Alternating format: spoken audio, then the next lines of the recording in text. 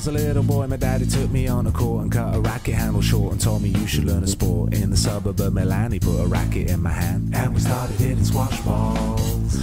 Well, I knew from early on that I'd be good. I was blessed by the gods because we had some courts at school. I would always find a way every minute of the day. You could never ever get me off the squash court.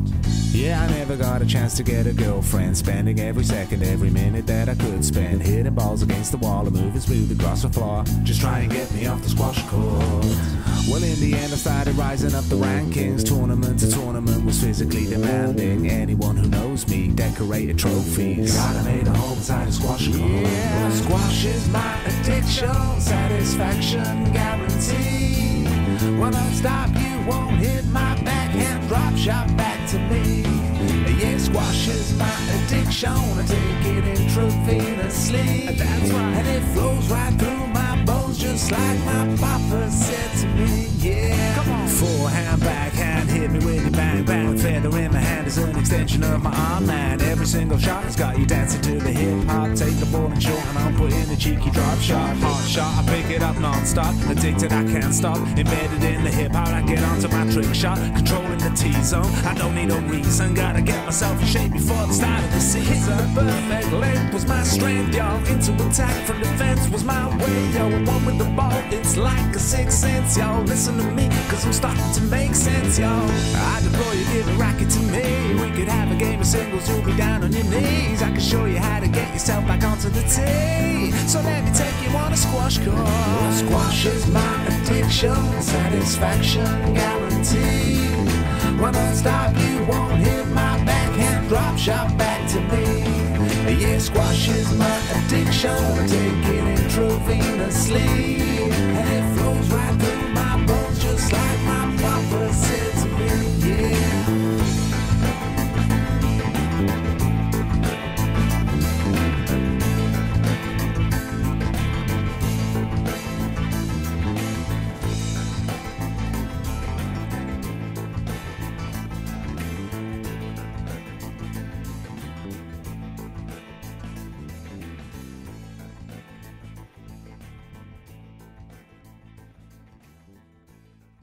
Okay, so it's game on, ladies and gentlemen. It's time for the warm-up. Bevan, how are you, mate? I'm not too bad. Right. I'm not too bad. Sorry, the reason we're laughing is because you tell them, Jay. Okay, so this is take number about 10. So take 1, 2, 3, 4, and 5 was basically ruined by Bentley A eating the microphone, jumping up on the cable. The other ones were basically Bevan because he's useless. So we're gonna keep recording this time because I'm absolutely determined to get this through. So, Bevan, how are you, mate? Thanks, mate, for telling everyone I'm an idiot. It's fine. I'm really good. We've had a fantastic month. Basically, we've had so much good feedback, mate. Yeah. And it's a little bit overwhelming, to be honest with you. It's really nice. It is. It's amazing, actually. Like, okay, let's just keep it real. We've done 2 shows, right? This is our 3rd, okay? We've had the first show, which was just basically us having a goof around as a pilot, just to see whether we'd enjoy it. We had some awesome feedback. People said it was very real. I really am as squash illiterate as I come across, which is great. And it's been really good. Then we had show number 2 where we had a guest on all about like sports psychology and stuff like that. We've got a great lineup ahead of us for this show as well, which we'll talk about in a second. But overall, mate, we've had some fantastic followers. I want you to read out what is your favourite piece of feedback so far, mate? Well, I've attempted to guide the Squash Pod through a little bit of social media, which has been a lot of fun. So we're on Twitter, obviously, squash underscore @squash_pod. We're on Facebook. Yeah. We're on Instagram as well. So we're regularly putting stuff out there. And we're on LinkedIn now. And we're on LinkedIn now. Obviously, a little bit limited on the LinkedIn. We are, yeah. I think we, maybe 2 people on LinkedIn know about us. I think we are. But I think we are the 2 people that know about us, which is why I wanted to fund it. The admin people. Yeah, admin people. So if you are on LinkedIn, and you're not on anything else, if you're on LinkedIn, search the Squash Pod, and follow the page because, well, why not? It's there, so I've used it. Yeah, exactly. So any bit of feedback, constructive or negative, negative or positive, we really do want to hear from you, don't we? Yeah, absolutely. Because a lot of people, one or two people have asked, that what are we trying to achieve with the podcast? Okay, so what we are trying to achieve is we are trying to reach 2 demographics, if you like, aren't we? Yeah. We're working hard to get new people into the game, but also we're trying to appeal to the club players as well who know their stuff. Yeah. And I'm not one of those players. I play squash, but I don't know my stuff. Yeah. But I tell you what, I do know though, mate, and I'm gonna chuck this out there because you don't actually know I'm about to say this, but I've actually rehearsed this a little bit. Ooh, I have, mate. I want to thank you, bud, because the Squash Pod was your idea. So just a little fill in on that. So I get a phone call one day from this guy that I barely knew saying, hey, bud, do you fancy doing a podcast about squash? And I'm thinking, I know nothing about squash. And then I realised it didn't matter, actually, that I knew nothing about squash. But that's one of the demographics that we're trying to track. So if I don't know the information, then obviously we'll talk about it because then I'm educating myself, and by educating myself, I'm educating everyone else. But you've really driven this show, and I want to congratulate you, mate, because I genuinely, and this is live on the podcast, don't think that this show would be where it is today if it hadn't been for the effort that you've put in. Oh, mate, thank you. I do all the sort of technical stuff, so any sort of sound qualities and stuff like that is genuinely my fault. The sound quality on the last show was horrendous. I know that. I couldn't edit it out, so apologies to everybody. We did have some negative feedback about it, and you know what? I had to put my hands up and say that I used a new piece of equipment, which I've now got rid of and gone back to basics again.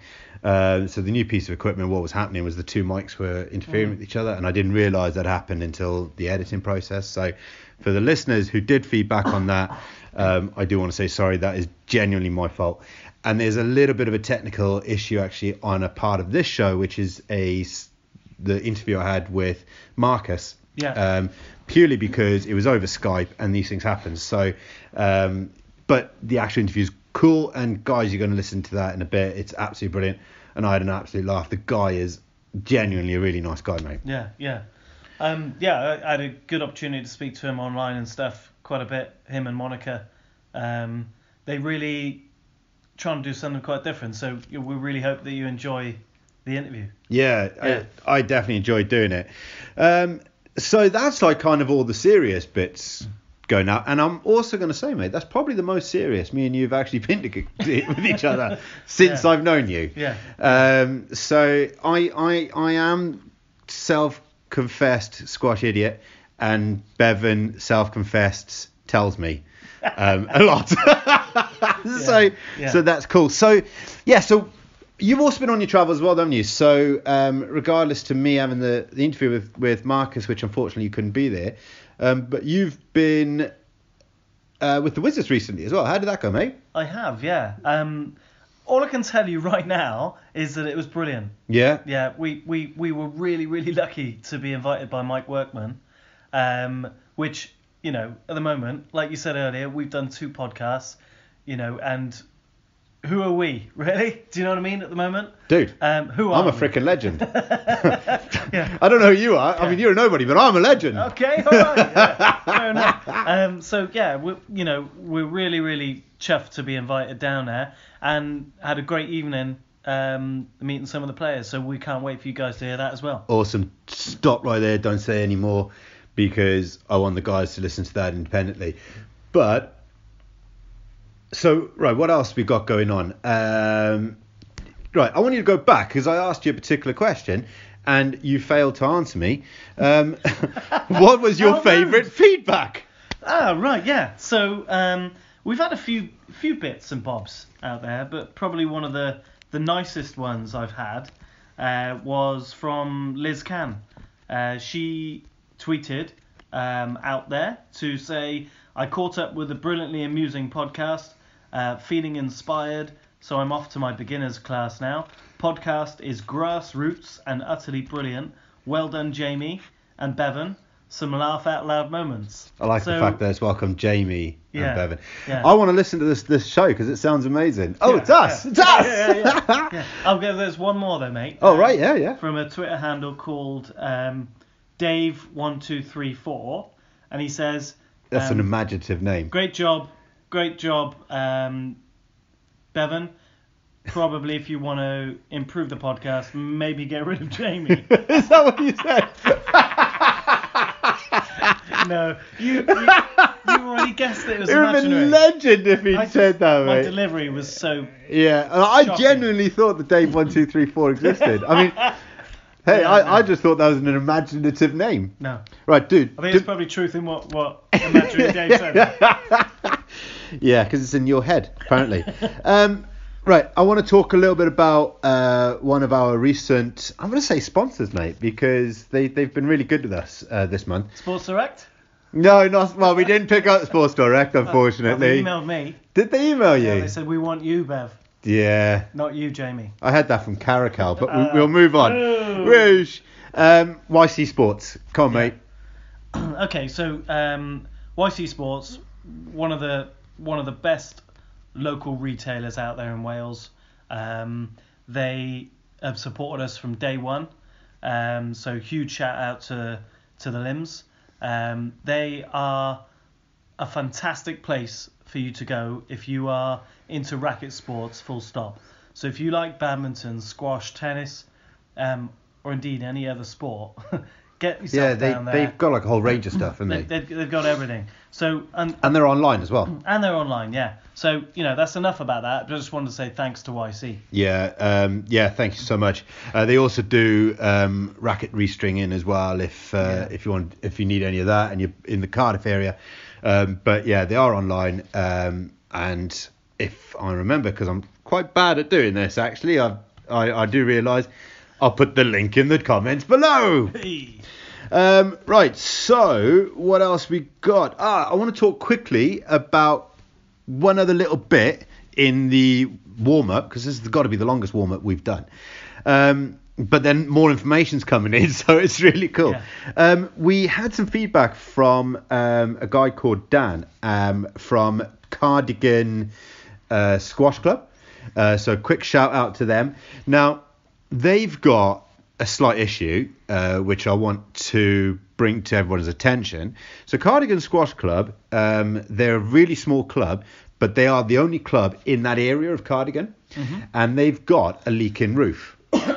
So, and they're now fundraising to basically get the leak repaired, because what happens is, and in their words, not mine, they're the only squash club in Britain that gets rained off. I think there's a guy in my team for Rabina who's from Cardigan. It's his home club. No. Yeah, he mentioned it to me last week. So, I wonder. Yeah, tell us a bit more. Sorry, mate. So they've had it like temporary fixed, but literally what they're worried about is if it rains heavy and the water comes in.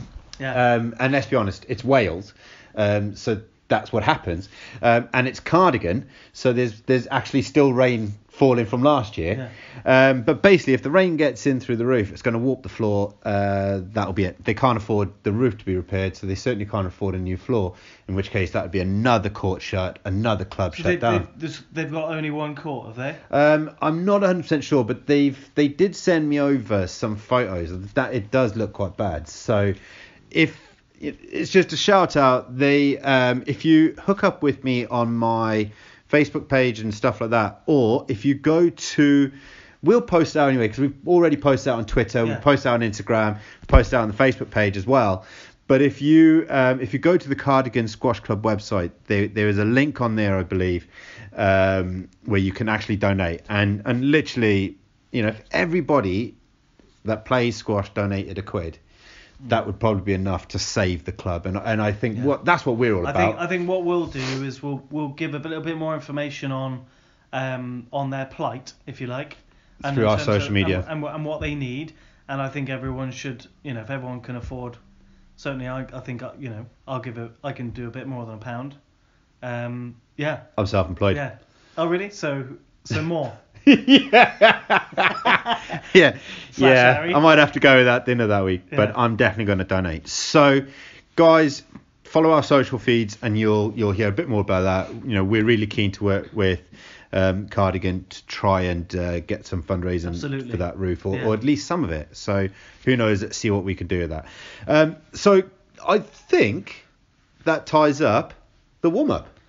Yeah, spot on.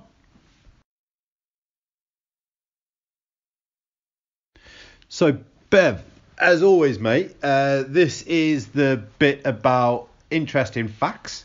Which you have none. Oh, come on, man. I actually do. And man, I'm going to say it. And right, come on. Because Bevan disagrees with me. But we're talking about technology, right? So we're talking about technology in sport. Okay. So besides technology moving on from round rackets to the side, the rackets we have now, the old wooden rackets, and we've got some pinned up on the wall in the court. So that's one advancement in technology in sport, where they used to be made out of wood and now they're made out of all sorts of graphite and whatever material. So that's one. But keeping the subject on rackets, did you know? I'm not going to say did you know, because I know you do. But have you ever seen the racket where it actually you plug the racket in? It works on Bluetooth, right? So when you're playing, it'll connect to your phone, okay, and it'll tell you the speed that you're serving. It'll tell you if you're serving angles on. It'll tell you how many times you hit the ball. Stop laughing at me, Bev. This is a really cool piece of kit, man. So it tells you the speed you're serving at. Yeah. To your phone. Yeah. The angle. Yeah, so it tells you and how many times you hit the ball. Hit the ball. Yeah. And it's sort of. I mean, to be honest with you, it probably wouldn't work with you, Bev, because you bounce the ball 100 times, get your breath back between serves. Oh, wow. But for true. someone like myself, who's a fit little whippersnapper, I just think it'd be quite a good piece of kit. And could you imagine, we're going to talk about the interaction wall later on in the show, but could you imagine tying something like that in with the interaction wall? I think of all the technology out there, you're picking the most ridiculous bit of technology.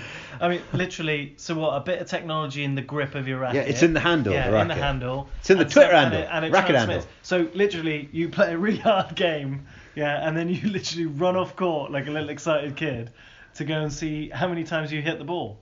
Yeah. That's in no way beneficial information whatsoever. Yeah, but it also tells you the speed of your serve and all that sort of stuff. Do you not find that interesting? What if you're losing every game?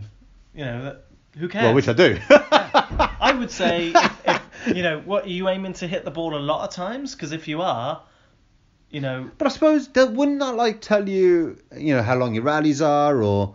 I would be more interested to know on the fitness angle. So, calories. So fitness watches interest me. Do you use a fitness watch? Mate, I don't just use a fitness watch. You do. Mate. What have you got? I've got an Apple Watch. Apple Watch. Well, they're one of the best, aren't they? I am looking at my Garmin. Wow. So I've got a Garmin. Someone's got to buy them, otherwise they go out of business. It's not one of the best ones.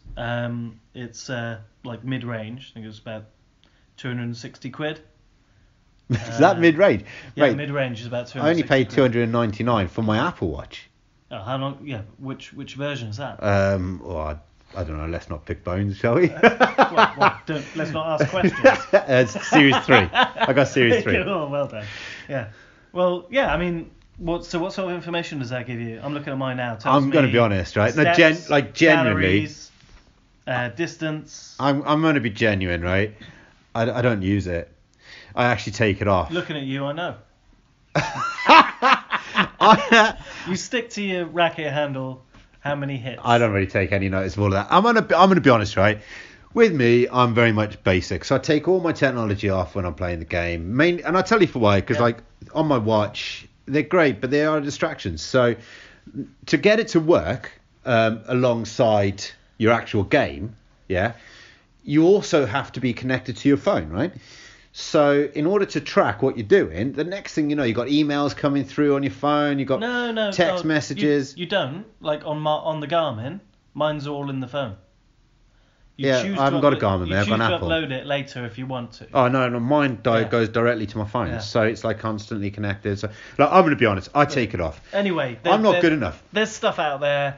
It's debatable as to how good it is at the moment anyway. So I think most, like the heart rate monitors, they got a lot of work. I've used a lot of them I've seen a lot of them being used, mate. I think the chest straps are still the most. I've got to admit, actually, when I come off court, it's not a heart rate monitor I need, mate. It's a cardiac monitor. It's a pacemaker. yeah, exactly. You don't need training with them anymore, do you? You just sort of stick them on and they tell you, what's needed. Yeah. Well, I have got that heart rate thing on my phone. Put one to your chest and it says, tell this guy not to bother playing anymore. But I did use the heart rate thing on my watch, and it used to just go off the scale, mate. Well, yeah. I spent half my time running around in circles. Yeah. Mainly because my one leg doesn't work as well as the other. You want to be careful, mate. Your heart's only got a certain number of beats in its lifetime. Oh, is it? Yeah. No. Do you not know that? No, you're talking rubbish. It's the way it works. No, it's not. A heart has got a certain number of beats, and that's how we end up dying. Did Dave 1234 tell you that? Right, moving on, because you're starting to confuse me, and that's not hard either. Right, I want you to do me a favour, because look, I'm not going to deny it. Bare bones. Can you tell me what the Wizards game was you went to see, what league it is, and a little bit of information about it, mate? Because I'm going to be honest, I don't know. Okay, so yeah, went to see the Wizards in the last game. Okay, we had a fantastic time.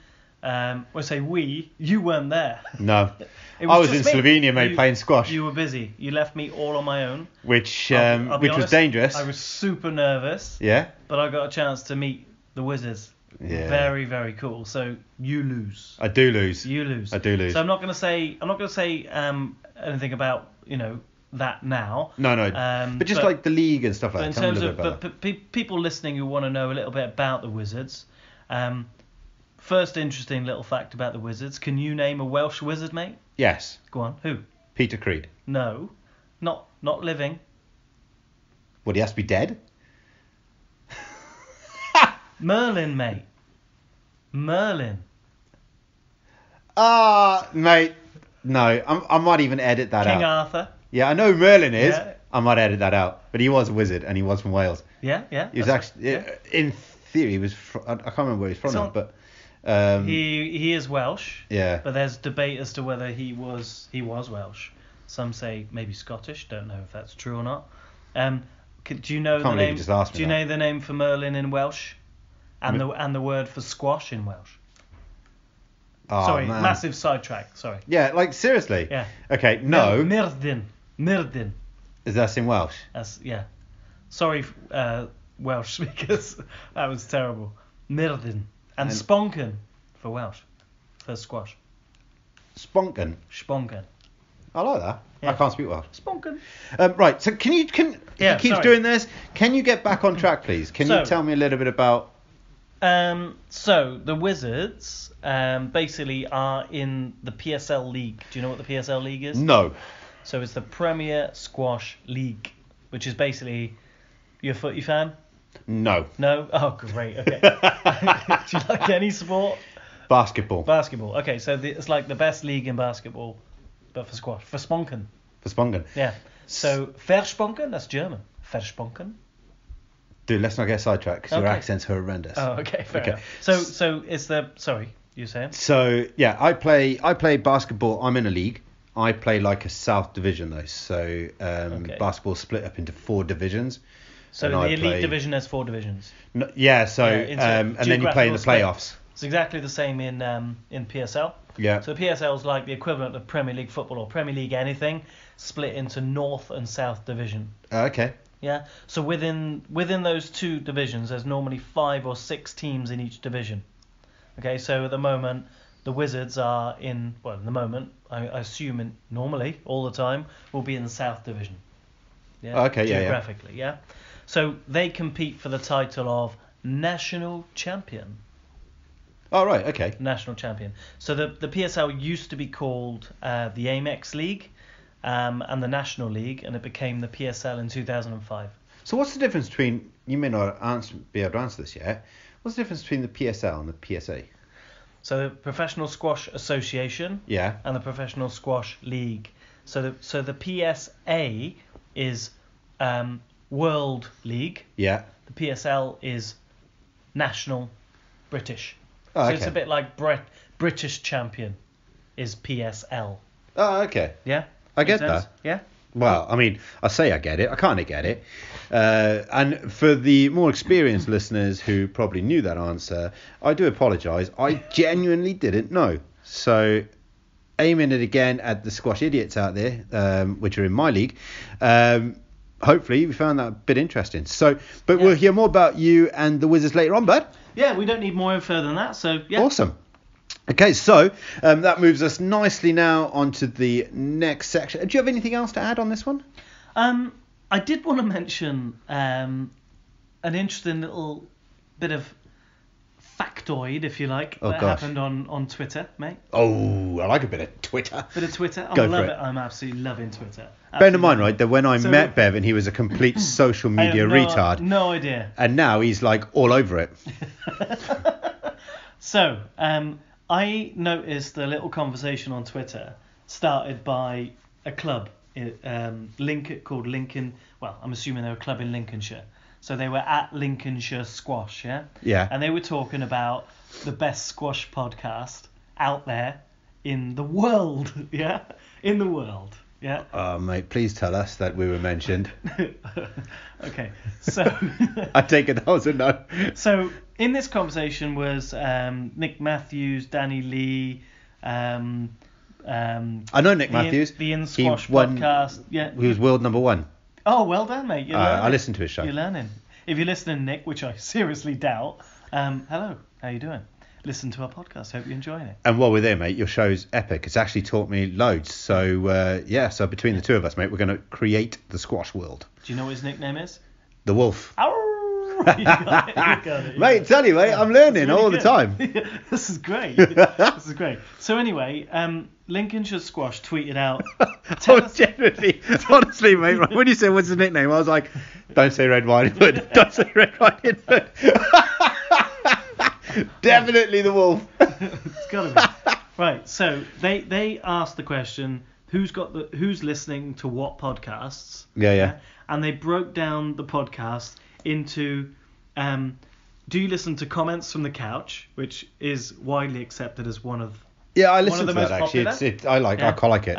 Holding Court, which is the one with Nick Matthews. The InSquash podcast, which is with Jared Gibson, I think. Is that the guy from Canada? Yeah, that's right. Oh, I've listened to a couple of his shows. And then the other option was other. Okay. All right. So we're in other. This gets really good. So I tweeted Nick Matthews and comments from the couch, basically saying, we do a podcast. It's called the Squash Pod, and we'd love it if you give it a listen. Basically, tweeted that out, and they all liked it. Which is amazing. So we got a like from those guys. But what was really interesting was when the results came in. So, oh God. So okay. The official stats are that 74% of people listen to comments from the couch, 10% holding court, and 12% to the InSquash podcast. Yeah. The remaining listen to other, which is 3% of the marketplace. So, which is us. So our market share is 3%. No, way less, because within that 3% is loads of podcasts about squash. How many podcasts are there about squash then? There's probably quite a few. Really? So I suppose you've got other languages as well, haven't you? Yeah, possibly, yeah. Yeah. So that's what we're working with, mate. That's where we are at the moment. We've had 3 languages today. We've had Welsh, we've had German, and we've had English. So we're multilingual on the Squash Pod. So yeah, I thought that was funny anyway. Sorry, mate. No, that is cool. I'd like us to have been in the 12%. I'm going to be honest. Yeah, absolutely. So comments from the couch is a good one, and so's the one with Nick Matthews. Actually, I quite like both of them shows. Yeah, totally. Awesome. So if you've got nothing else to add, mate, for the serve, I think we should wrap it up and move on to the next section, which is the fantastic interview with Marcus Kern. Oh, it's unbelievable, people. The rally is on. Hello, Marcus. Hello. How are you? Guten Tag, mein Freund. Yeah, guten Tag. How's it going? Yeah, I'm good. I'm really good. Marcus, thank you so much for coming on the show. Well, it's my pleasure, Jamie. Yeah. So I wanted to ask you a quick question first before we sort of really got into the talking around about the technology. But I've noticed when I've listened to conversations and interviews with you in the past, people are really interested in this technology, and it's very exciting stuff. But I just wanted to ask you a little bit about yourself first, and I just wanted to know a little bit about your background and what's your story? Well, my story is I've always been a little bit more of a shiny character. I started my first company in advertising and marketing when I was 20, which was like very like outstanding designs and very crazy things for big brands, club designs, festival stages, and always with the approach of doing everything only once and making it super outstanding. So we always try to not have the classic approach to this is a product that we do. It was always tailor-made. Big brands would come to us and say, we need the craziest fashion show that we ever had. Marcus, how do we do this? And we're like, okay, let's put this upside down. Let's put a roller coaster on a festival stage. Let's have a club design, which is only made out of glass and mirrors. Let's go to Antarctica and project on icebergs, or like all sorts of fancy things that are like just out there to grab attention. That sounds absolutely epic. And obviously you've carried that right through your career as well. So that's pretty cool, mate. Well done. How did you get involved with technology within squash? Well, I've always been very technology driven. I always liked to play around. I got my first video camera when I was 14. I was like designing a lot of video things, played around with projectors always. Like as long as I can think, like projectors have been like one of my weapons of choice to create all sorts of effects and experiences. And played squash for the very first time. Found out, oh, there might be an angle. I don't know why the sport is doing so. There's very bad reputation about it. Like it's a lot of slightly older people, especially in Germany and the Switzerland and Austria, and it's not like the coolest sport that you can imagine. And the funny thing is, when I played it for the first time, I thought it was pretty awesome. So there was just this discrepancy between like, okay, what I've always thought squash is, and then I played it for myself and said, okay, that's actually quite amazing. Then we started looking into it. It was like, okay, how can we change that with tech, solve the participation problem, have it much more fun and engaging?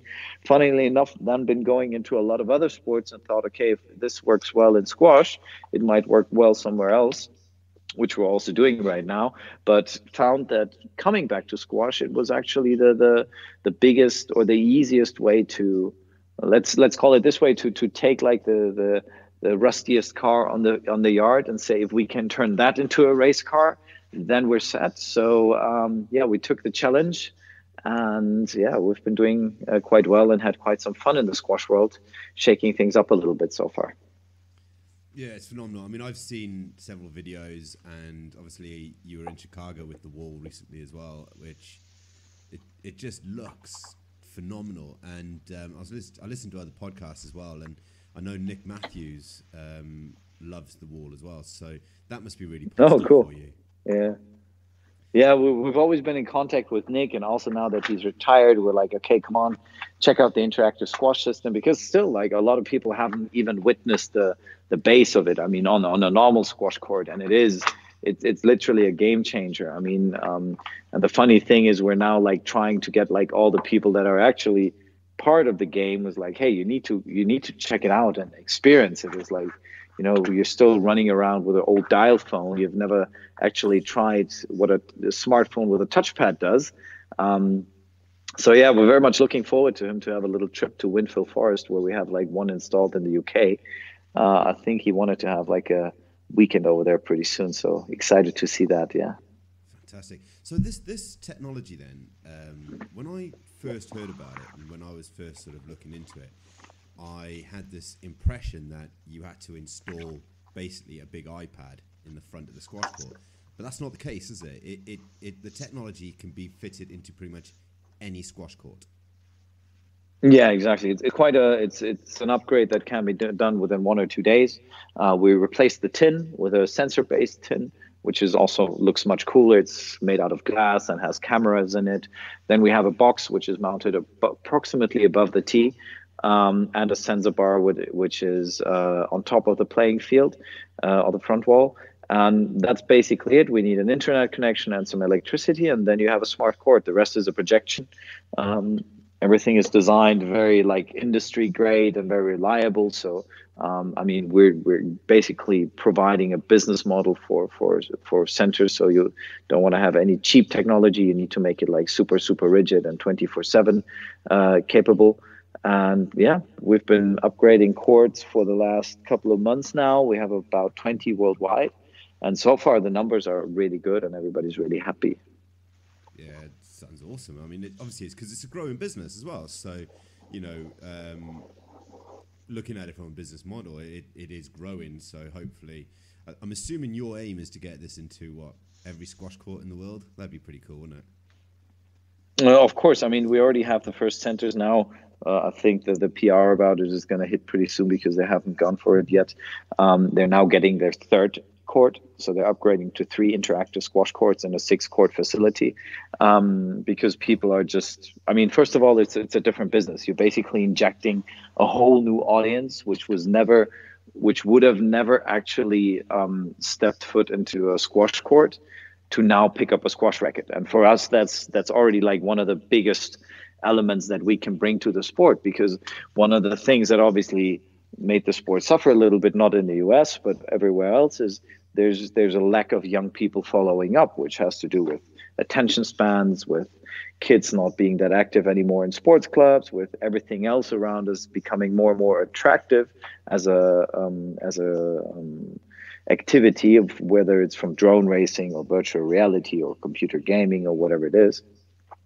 So yeah, I mean, our aim is just like, as soon as you can just inject loads of people into squash courts, all the rest follows, and it makes squash to be a highly profitable and feasible model again.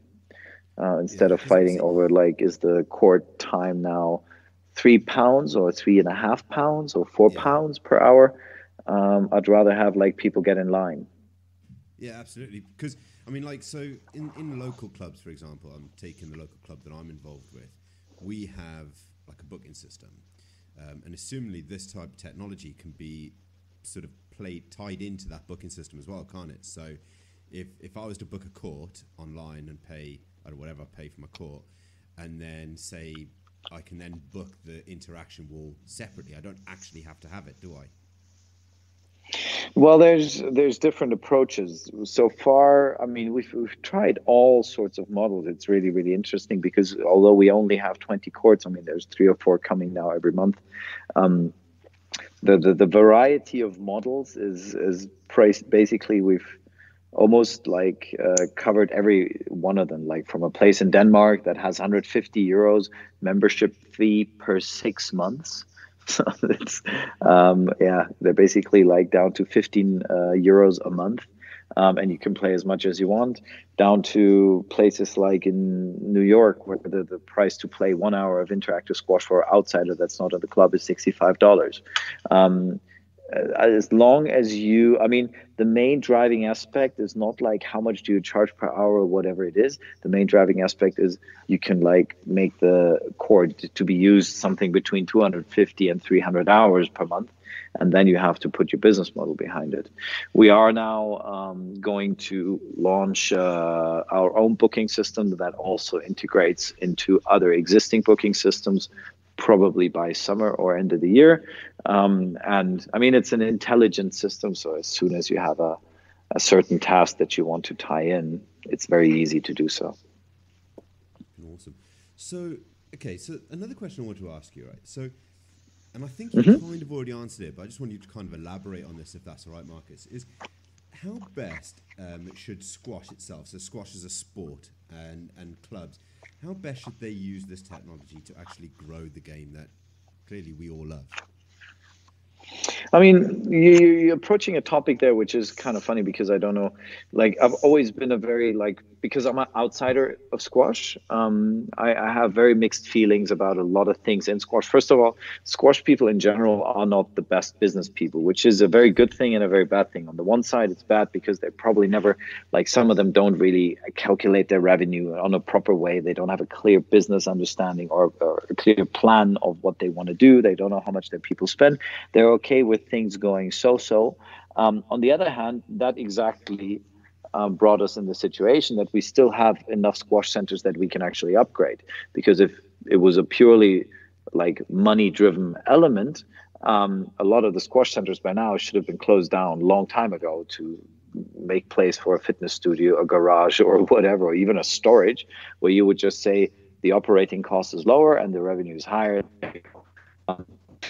Fortunately enough, there's a lot of people that really love the sport for a reason, because it is a great activity. And now I think it's just like with more centers closing down, the element is what can you actually do to improve your business? And we're a very, very interesting and profitable solution for that. So if we can, and so far even the centers that do not well, meaning like centers that are just not interested in getting new customers in, they say, okay, we have our club members and they should just be happy.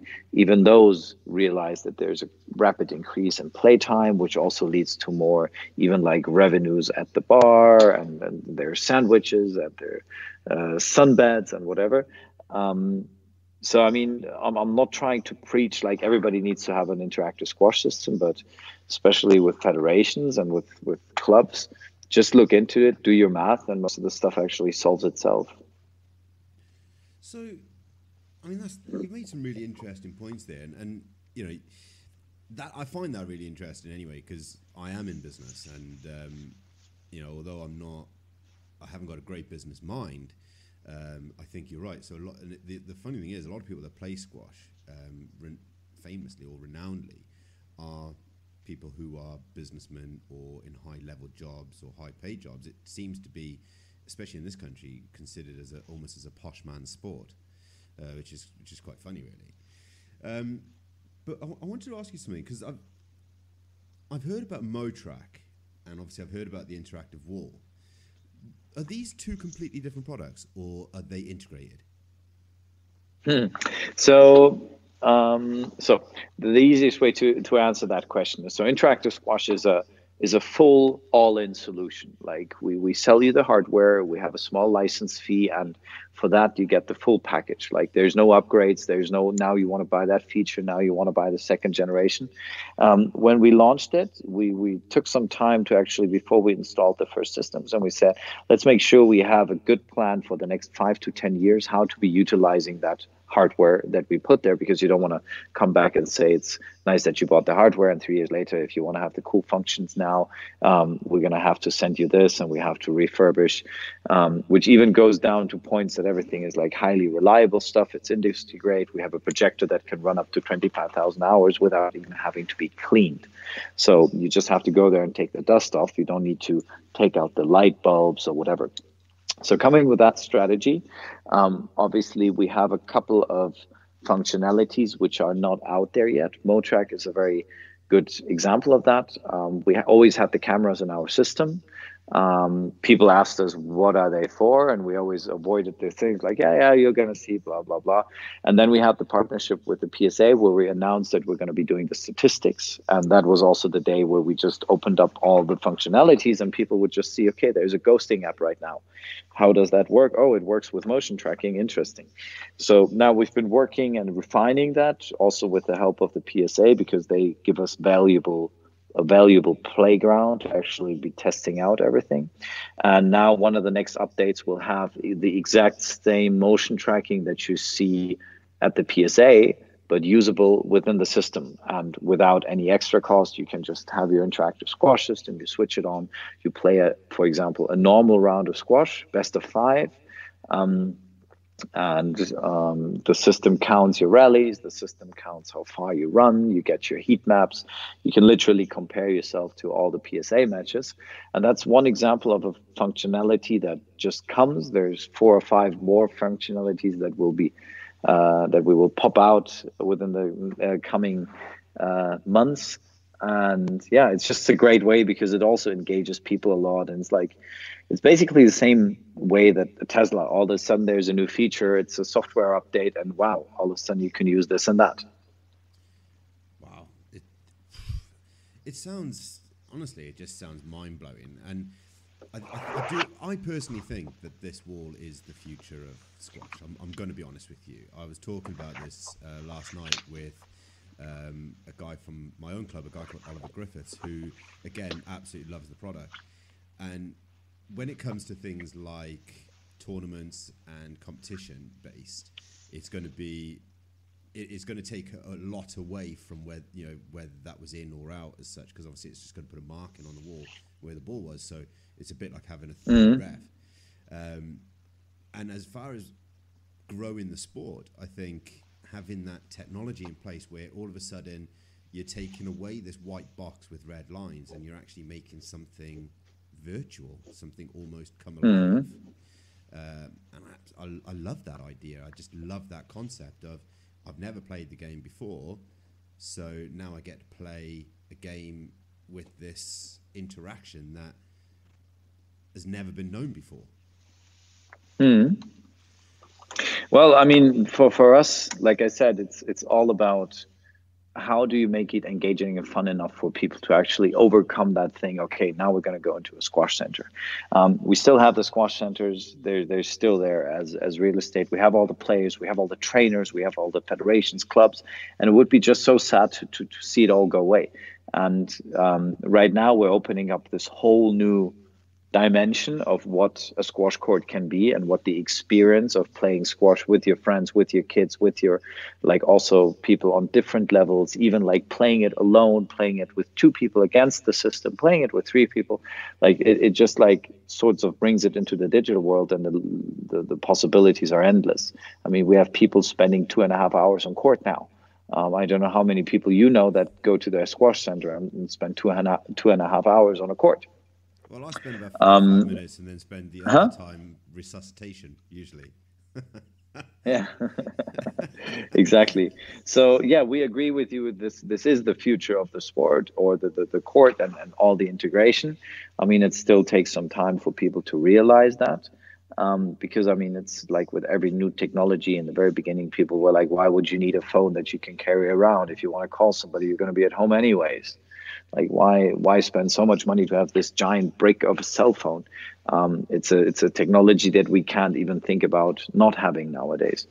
So yeah, potential is endless, but it takes time for people to adapt and understand and grow the awareness. So just one final question, really, from myself, as myself and Bevan, obviously we're massively involved with squash. If you were to say to us, right, Bev, Jay, if you do this, you will help us. How can we, as a podcast and as a small business, how can we help you, as a big company, raise awareness and sort of market this product in the UK? Well, first of all, we're still a very, very small company, so we're not a big company. The funny thing is, a lot of people by now always think, because we get a lot of traction and we do a lot of things, but we have 20 centers now, and we're having 2 to 4 per month being upgraded. So we got a lot of traction, and it's going well, but we're far from being a big company. I mean, we work our ass off. We have our night shifts, everything. We work on new features, and everything's well.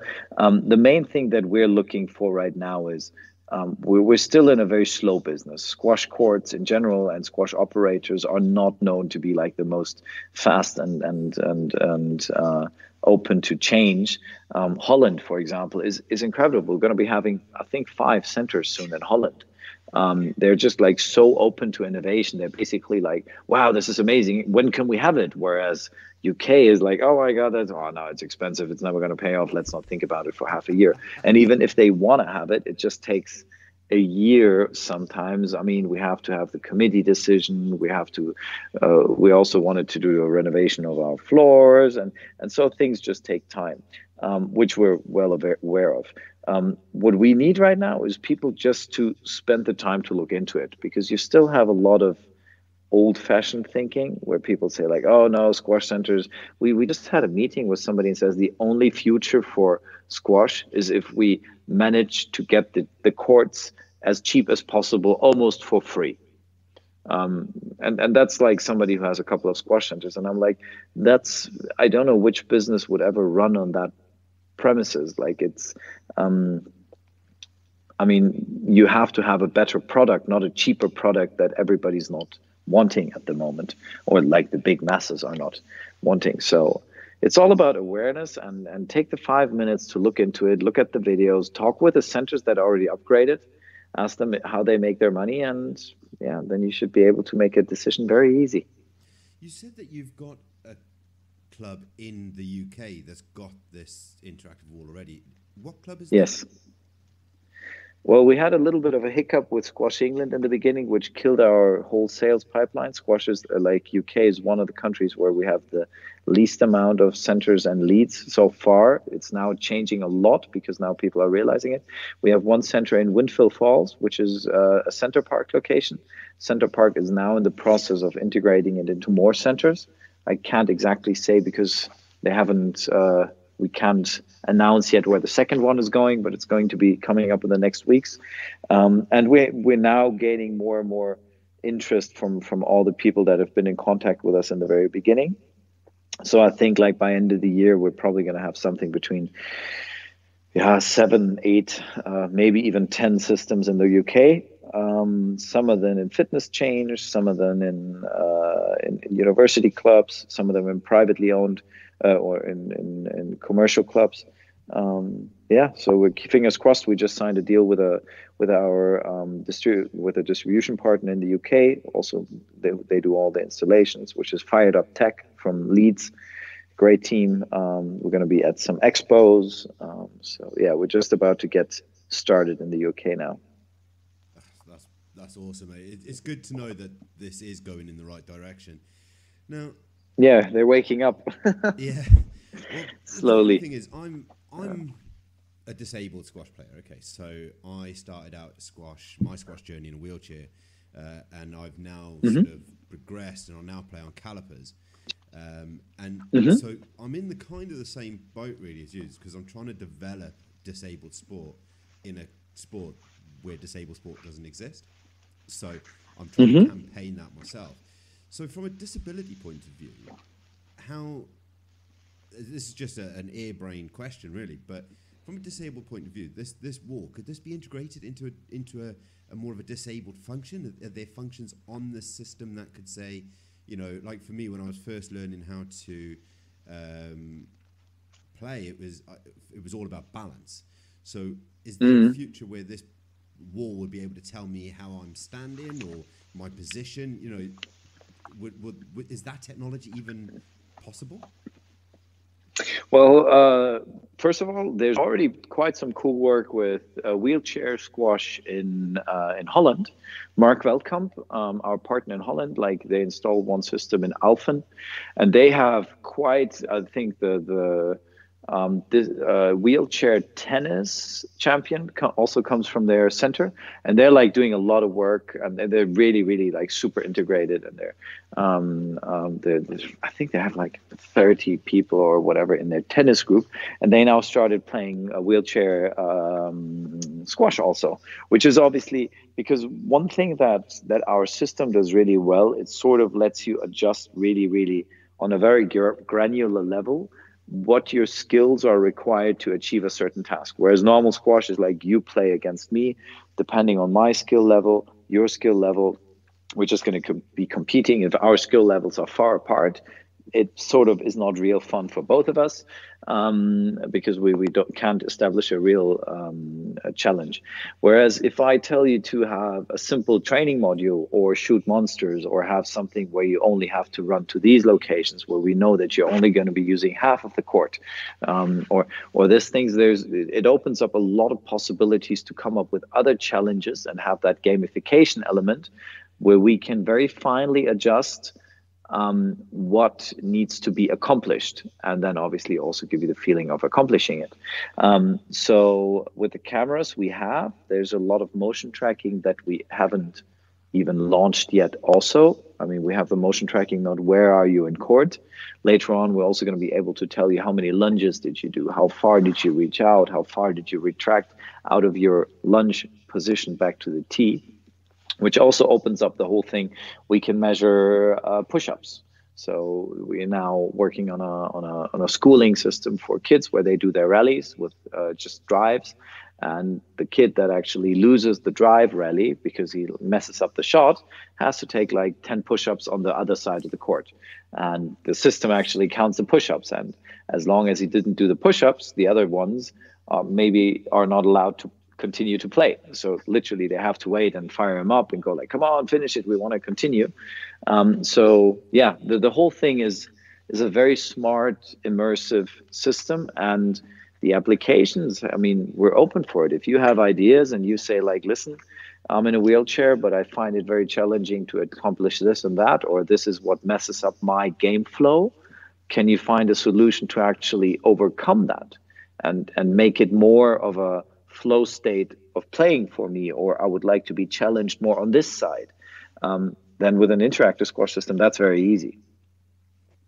Wow. Wow, that's it's just honestly, I mean, you're obviously very passionate about it, and you're talking to someone who is, I love technology, I love squash, and this is like the perfect combination. This is technology and squash. I literally couldn't be happier. Cool.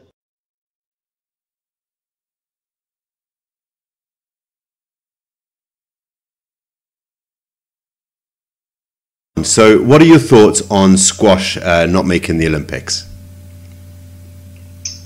Well, I have a lot of mixed feelings, and just coming back from Chicago, I also had a lot of talks with people that are involved in squash and players that are involved in squash. And to be short, I think it's probably still the absolute right decision not to include it. And people will hate my guts for it. And I'm super invested in squash. I love the sport. It's great athletes. They deserve to be in there. I agree that. But I've said it from the very beginning when we went into squash. A lot of things in squash are broken and they need to be fixed, and people are not realizing from the inside point of view what's actually wrong with it. Because, for example, sport events are not supposed to be sport tournaments. They're supposed to be engaging. They're supposed to be fun.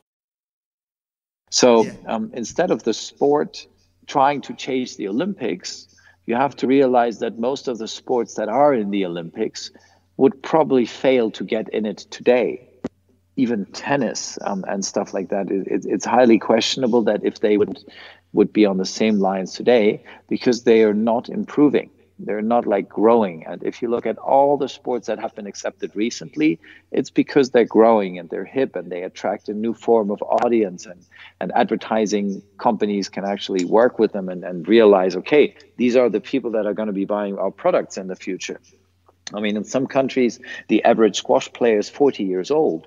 That's a target audience. If you're a sponsor, you don't want to have that target audience. You want to have like the 15, 16, 20-year people, because if you can like pay a lot of money to be present in the Olympics, I'd rather have these people follow me instead of like a sport that says, but we deserve to be in it because there's a 15-year-old article in Forbes saying we're the healthiest sport.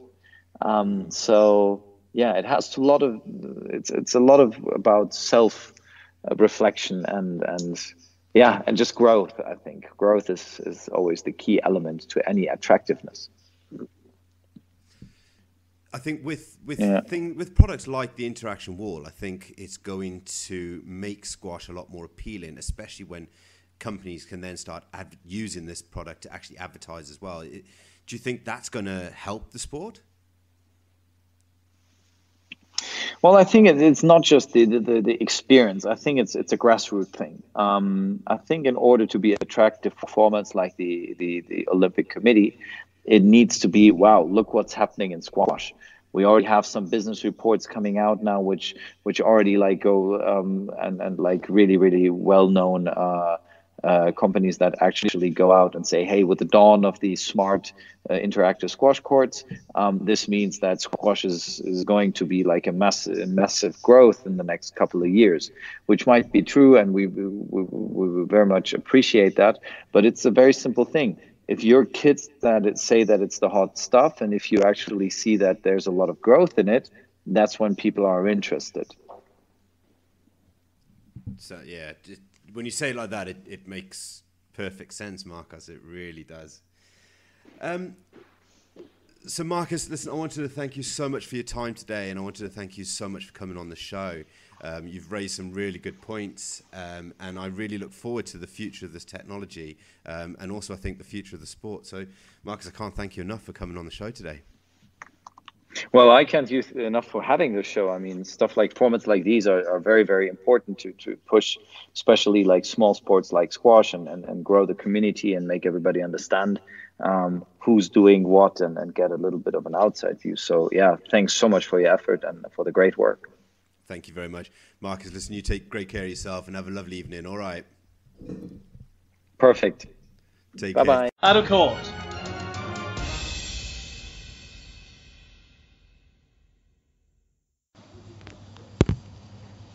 This is the Squash Pod. We are live on location at Sophia Gardens, the mecca of basically all sport that is in Wales, and we are really lucky to be joined by David Evans, who is one of the, I guess, how would we describe you, as one of the front runners, or the leading lights, I guess, of squash in Wales. You've been around for a little while. Yeah. I don't want to remind you of your age, David, but how old are you at the moment? 43. 43. So yeah, I wouldn't say I'm the leading light anymore, that's for sure. one year older than me, but you've certainly achieved a great deal in the game, and you do so much to help the development of squash in Wales, don't you? Yeah, I was fortunate to be a professional player myself from the age of 18. Yeah. So I had many years on the professional tour, playing the tournaments, and trying to get the world ranking. Yeah. And then now I moved after I finished playing. I went into coaching. Yeah. I moved to Jersey for 5 years. Took up a coaching position there, and then came back to Wales, and been here ever since. So at the height of your career, you kind of got to world number 3, didn't you? Yeah. Is that right? Yeah, sort of a long few years ago that was, but yeah, I managed to get to sort of 3 in the world, and I managed to win a British Open. And a British Open as well, yeah. A big achievement in myself. 2000 or so, 2000, that was, yeah. Yeah. Amazing to have that memory. Yeah, it's like loads of fond memories really, and another one they're on a personal sort of level, but we've reached the final of the World Team Championships with Wales, which didn't get publicised as much as some of the mainstream sports, but that's I'm a very proud Welsh person, and to do that as a team was excellent. Yeah. Oh, fantastic. So one of the things that I was really wanted to ask you about was your nickname. So nickname seems to be all the rage in squash at the moment. Depends which one you're going to say. Yeah. So I'm going to keep probably the clean one, I guess, Emu. Oh, right, yes. So how did this come about? That's from another sort of Welsh legend squash player, actually, a guy called Adrian Davies, who was instrumental in squash in Wales, and he set up the Leaks Wizards a long time ago. I think I've heard of that name. He was a top 10 player in the world, someone who I used to look up to and practice with. Someone said that he was incredibly talented, but it didn't quite reach, because he had all the talent in the world. Extremely talented player, and read the game really well, but to say he perhaps didn't reach his potential is perhaps quite unfair, because he did get a 7 in the world when you had Jahangir Khan, Jansher Khan, and they were around, so he was a very, very good player. So he was the one that came up with a nickname of Emu to me, actually, and it was quite a bizarre sort of set of surroundings, really. We were playing in the European Team Championships, and in France, Aix-en-Provence, and the tournament had finished, and we sort of used to have a customary game of football with some of the other countries before we sort of joined in with the festivities at the end.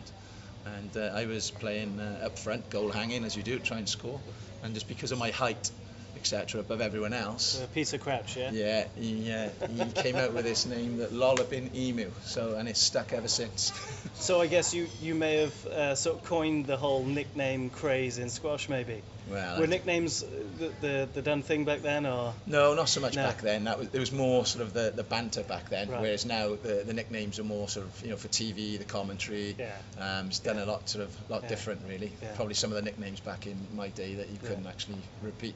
Fantastic. The podcast that we're doing this month is focusing a little bit around technology in squash. Oh, yeah. And so I really wanted to ask you, with the length of career that you've had to maintain that level of success, what would you say has been the secret to your longevity?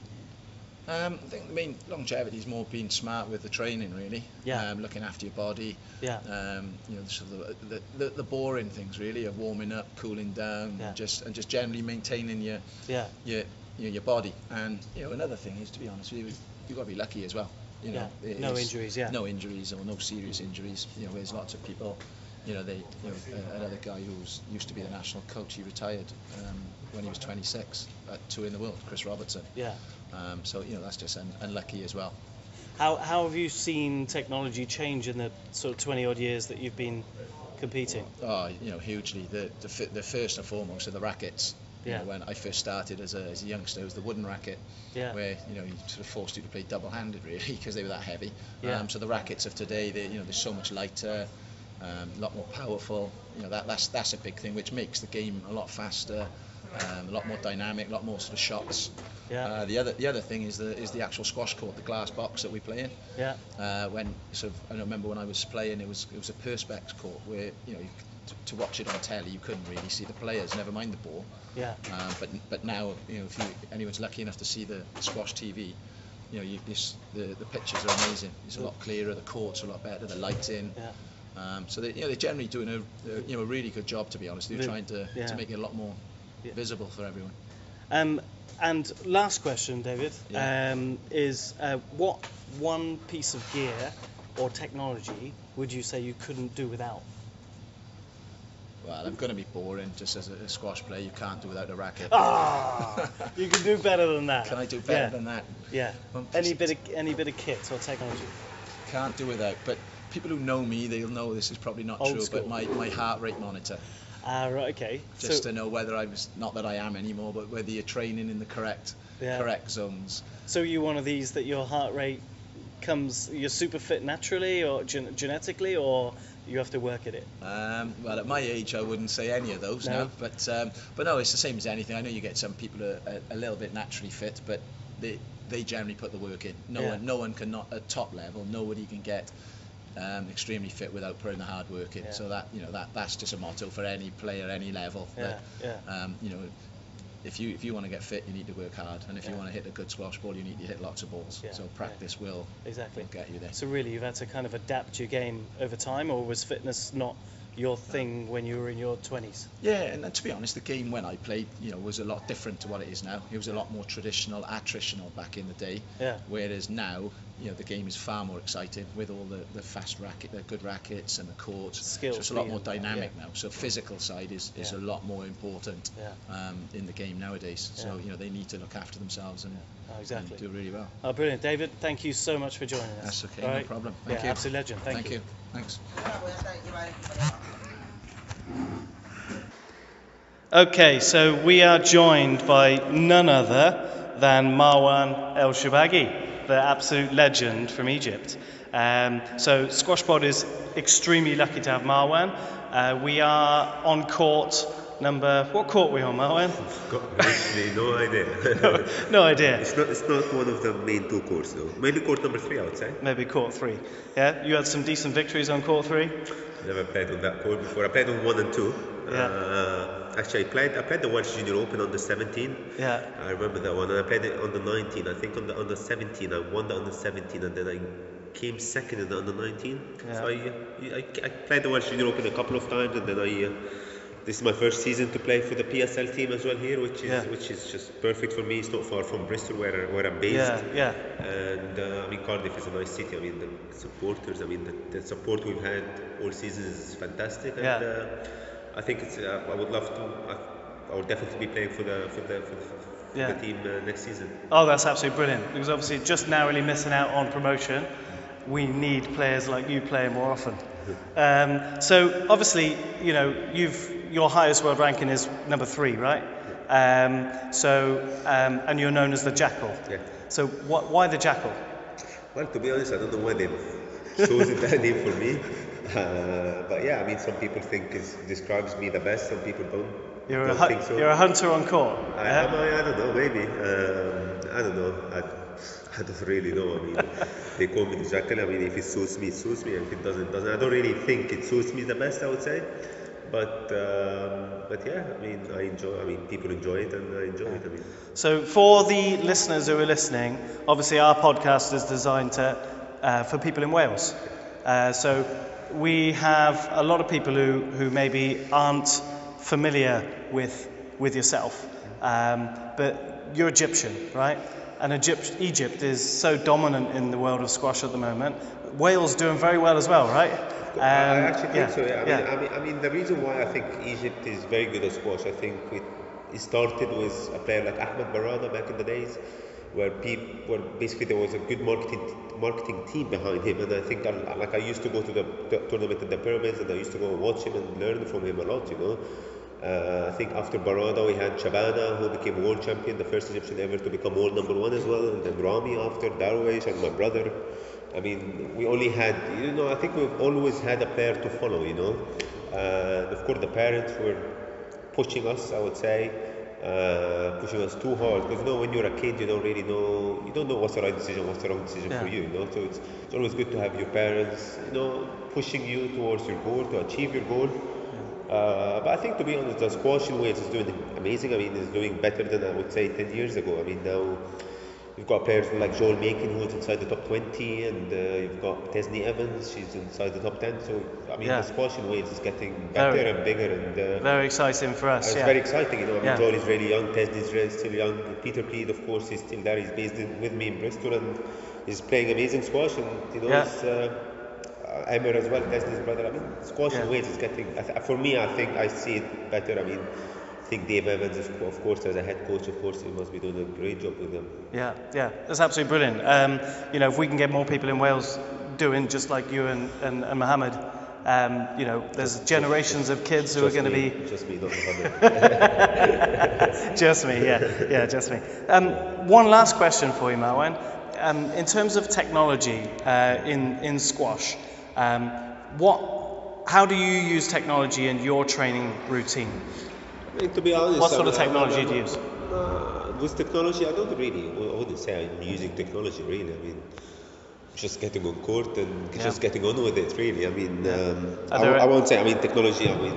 Do you track data? The only thing I would do, probably watch my matches and learn from the mistake I've done and see my weakness area and try to improve them. Yeah. Just getting inside the court, and I mean, if you go inside the court and you just train with without any targets, you know, then I think it's just useless, you know. Like you have... There have to be an aim to improve, something to improve, you know. You have to improve your game, you know. If you keep doing the same thing, you'll never improve as a player, you know. You have to see where your weakness part is, and you have to work on it, you know. You have to kind of get out of your comfort zone a little bit. I mean, you have to find your comfort zone and get out of it, make it harder for yourself, you know. If it's always nice and easy, then you'll never get better, you know, in a way. So it's just, I would say, always like train clever, more like train clever, don't just train hard for no reason, you know. Exactly. Marwan, thank you. Thank you. Thank you very much. Good luck tonight. Thanks, mate. Okay, so we're lucky enough to be joined by Emyr Evans, current world ranking, correct me if I'm wrong, about 115? Spot on. Yeah, pretty good. Yeah. From what I can see, you're really starting to hit quite a bit of form. Yeah. I think, was it February you had 2 kind of semi-final events? Yeah? Is that right? I had one in Calgary, Canada, and one in Atlanta in the States. Yeah? Oh, that's fantastic. Back-to-back semi-finals, so yeah, that was I kind of had like 1 or 2 results against higher than my ranking, but I happened to have a few in both tournaments and was quite consistent. So yeah, it was a good 2 weeks. Anything in particular that's working well for you at the moment? I think just like consistent hard work. Yeah. Literally, I know everyone says it, but there's no secret. Just keep plugging away, and then sometimes it'll just. And hey, you're young. You're of good sporting stock, right? So you know you've got time on your side, and it's going to work out for you. Yeah. It kind of helps to have such good players in a family, doesn't it? Yeah, definitely. I mean, like I'm so fortunate. Like my dad is my coach as well as Dave, but like having that just at home talking about squash, being around a squash court when you grow up. Yeah. Obviously my sister who's helped me out a lot as well. So. Spot on. Yeah. So I mean, a little bit about what we're doing here today, because you guys are doing something awesome. Yeah. I believe you're working with the schools. Yeah. To get youngsters involved in squash. What's that all about? Yeah, so basically it's called the gold mine. So it's like throughout Wales they're doing it in North, just schools coming into clubs, wherever's closest, with one of the coaches and just literally coaching them, playing squash, getting them introduced, because that's where a lot of numbers come from. You want to get them from schools. I guess historically you'd rely on PE teachers to take the kids to a local club. Yeah. Obviously, it's got to be influenced by them as well. They need to push it. But I mean, all the PE teachers seem pretty buzzy about it. They want kids to do it. And, today, seeing all them, it's really good to see. It's so nice to see them having so much fun. Yeah. Which is the main thing. I'm looking around and I'm thinking I'm more excited than the kids because I want to get autographs and stuff, but they're having a lot of fun on court with you guys. There's one kid in particular, wasn't there? Yeah. He was hitting some pretty good length. Yeah, I've got a match later and he was just making me do so much work, front and back. Yeah. You would take him to one side, Emyr, and say, listen, come on. I got a match. Take it easy, son. But no, it was good. Yeah, it was good to see all the parents enjoying themselves as well. Yeah, exactly. And especially a night like this, I think that's why one of the reasons it's helped the Welsh Wizards, because it's bringing all these kids in, seeing all these like Marwan and sister, and it's good. Yeah, that's fantastic. Oh, listen, Emyr, good luck with the rest of your career. You don't need it. I know you're going to smash it, and good luck tonight. Cheers. Thanks, mate. So you are back with the Squash Pod again, and this time we've got none other than Tesni Evans with us. Hey, how are you doing? Yeah, really, really good. So for a lot of people listening, they may not even be aware of who Tesni Evans is. So let me enlighten them. Okay, so Tesni Evans, 7 times Welsh champion. Little pause. Yeah. 2 times British champion, and the first Welsh woman to break into the top 10. And you've now regained that top 9 spot, haven't you? Yeah. So absolutely amazing. So Tesni, I suppose you never tire of hearing the stats, do you? Sometimes. Yeah. Do you tell them to yourself every day, or? No, definitely. No? I definitely do not. No. When you walk into a room. That would be so Tesni Evans coming through. Yeah. No, definitely. No. So Tesni, you are renowned for working with young people in squash, and Squash Wales are doing fantastic things in getting people into squash. Here tonight we're doing some fantastic things, and it's amazing to see some kids enjoying themselves with you on such an amazing level. So what exactly do you get out of helping youngsters get into the game? Why do you love it so much? I think I love it so much because I love the sport so much. Yeah. I just want to see people enjoying it, and it's important. Like when I was a kid, I had role models. I had people that I looked up to, and the people that took me on court and started me off. And was that your dad, or? Yeah, exactly, like my dad. And there was a few people at St. Mellons, and when I was a kid and not really playing, I couldn't really hit the ball, and people would take their time out after a match to just hit a few balls with me, and it meant the world to me. Yeah. So that's what I try and sort of reciprocate back to kids, and if that makes their day and going on court and hitting a few balls around, having a game, it's nothing out of my day really. So I just love it, and I hope that as the Wizards and all the Welsh players that are doing so good at the minute can literally get more people playing in squash in Wales. Yeah. I mean, one thing, there's so much feedback about you, Tesni, is that how approachable you are and how lovely you are. And That's lies. No, I'm just kidding. Yeah. No, we all know that's not true. So I know that a lot of people in Wales would want to thank you, and you're just incredible for what you're doing for the sport. So what we're doing tonight for kids. What's Goldmine, and how are you involved with that? The gold mines are just another initiative to get the children in playing, and I don't know how it works down here. Obviously, being from North Wales, my sister actually runs one up where we live, and they're just amazing. They get people that are probably either never played, or they're just interested, and they can bring people, and it's like £3 I think for a session, and it's just basically a coach is there to go on court with people and involve them in it. And I think they've grown from having a couple people to like basically having like 20-25 people in them. So what can kids in Wales do to get involved in this programme? I'm not sure on this. Will they ask their PE teacher? Yeah, I think they're Contact Squash Wales, but they run basically around in all the local centres, so welsh centres, and like they have one here at the National Centre, I think, and they're all around Wales, whether you're north, mid, or south, and they're a great initiative, and people are doing great stuff with them, really. Yeah. Okay. Only two other things I want to ask you, Tesni.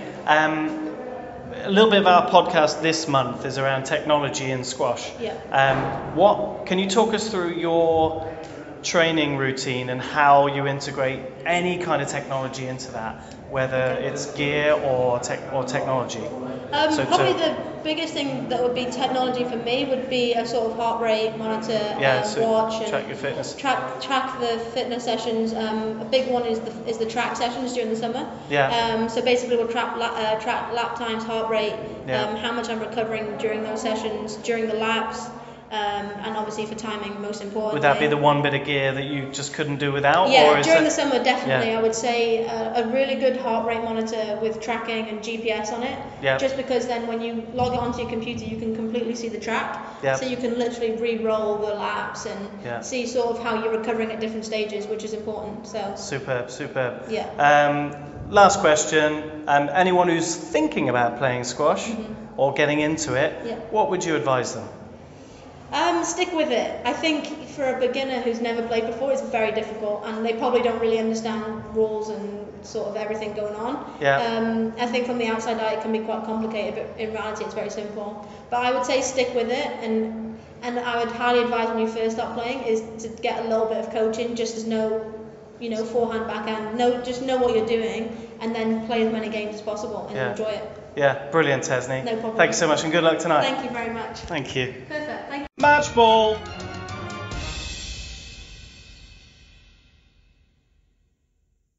Bevan, mate, what a show, man. What a show. Yes, mate. I hope you guys have really enjoyed that. Yeah, it's pretty action-packed, pretty full. I've got nothing to say, mate. I've really enjoyed this show in particular. I've really enjoyed doing it, and I've really enjoyed the journey so far that Squash Pod's taken, mate. So I think hopefully the people listening will agree, and let's just keep up the good work. Yeah, one thing we do want to say is please give any feedback you can for us, because it's a big help to us. Any feedback online, Twitter, Facebook, Instagram, just hit us up with comments as well. We want to hear from you. Yeah, because we're also getting quite a few listeners in now as well. So the listener, literally, so from the show 1 and show 2, our listeners doubled. That's really? quite, yeah. So it's quite, and our downloads doubled as well. So just your family. Just my family, yeah. They're getting bigger and bigger. So if you want anything shouted out as well, like we've got the warm up, and that's what we use it for. So if you want us to shout anything out about your club, exactly the same as we did for the cardigan, let us know. And other than that, if you've got anything else you want to pitch in, you can find the links and everything. Just type in the Squash Pod. And also stories as well, right, Jay? Yeah, definitely. So and if anyone's got stories that of their lives in squash, we want to hear from you and interview you. Yeah, exactly. Because it can't always be about me. I mean, even though I'm amazing, it can't always be about me, Bevan. Yeah. Okay, yeah. So I'll save everyone, and we'll say over and out. Wrap it up, brother.